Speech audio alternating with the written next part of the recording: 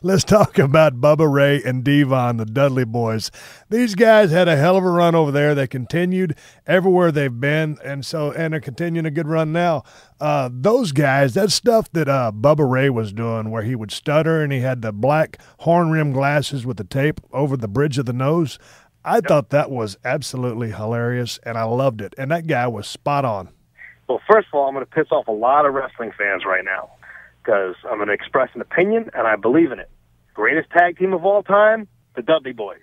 Team 3D, call them what you like. So now I'm going to get a bunch of nasty emails from Hardy Boys fans and Road Warrior fans and Midnight Express fans and Rock Roll Express fans.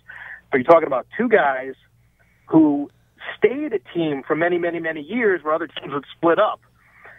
And they are the most decorated tag team of all time, counting all the national promotions, all the promotions they've had that have been on television, plus Japan, I believe 22-time World Tag Team Champions. But you're right. So Bubba, basically the first Dudleys weren't even Bubba and Devon.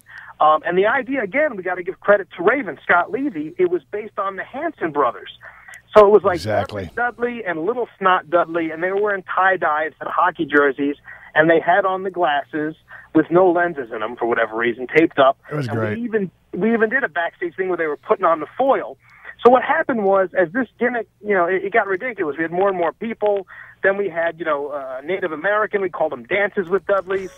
It was great. It went so far out over the edge. It was tremendous.